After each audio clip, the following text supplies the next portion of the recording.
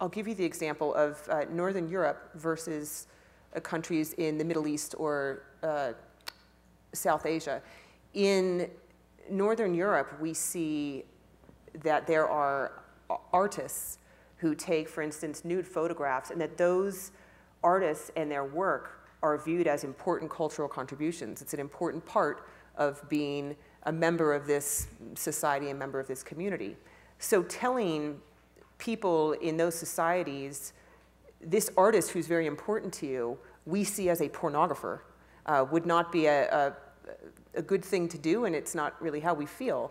So what we've done with our policies is we've said nudity and pornography are covered, and some nudity that is artistic or innocent may well be blocked, because we want to make sure that our reviewers are able to, if you tell 10 different people in 10 different countries, you distinguish whether or not this is sexual and whether this is pornography or whether this is artistic nudity, you are not going to get the same answer from all those 10 people.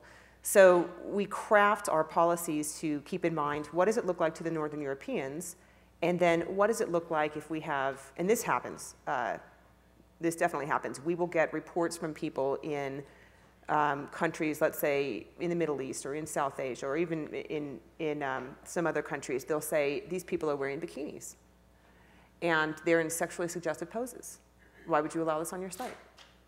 And it's frankly very hard to craft a set of policies that takes into account that sort of broad cultural spectrum.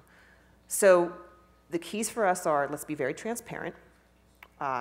We say in our policies we don't allow nudity. Frankly, the policy is more blunt than we would like it to be.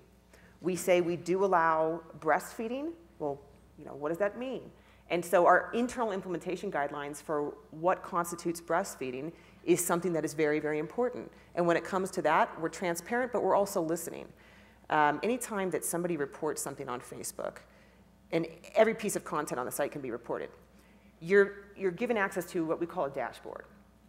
And much in the way that you can track a package that you might ship through the mail, you can track what happens to your report. And so you can see how did we action this, and then you can also provide information to Facebook. If you're the person who has your content removed, you can appeal to Facebook and you can type in there, here's how I feel about your policy. And we're listening to that feedback and trying to make sure that the policy lines we're drawing are accounting for this broad spectrum of opinions.